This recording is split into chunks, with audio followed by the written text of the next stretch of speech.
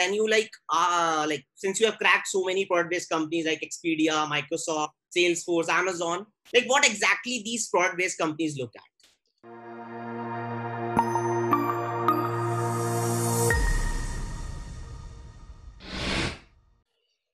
So Parik, I think like that depends a lot whether you are applying for full-time positions or for internship positions.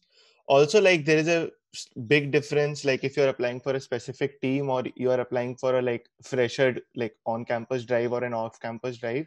But I feel that the thing that remains common across like all these and even like till 3 to 5 years of work experience is that you need to have a very good knowledge of like data structures and algorithm.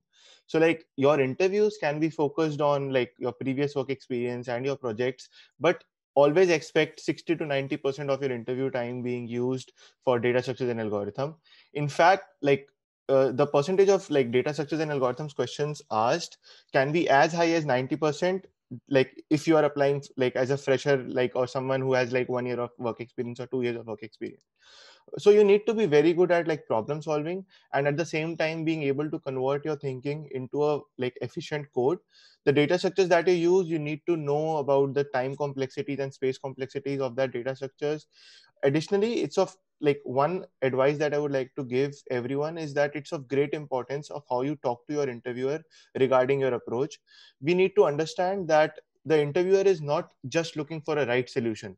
He's looking for your thought process. He's more than willing to help you with hints, but you need to reach to a solution. So it's very important that whatever you are thinking, you just like talk about that. So these are a few things that like these product based companies usually look for in a candidate. For new programming updates and videos, subscribe to Coding Ninja's channel.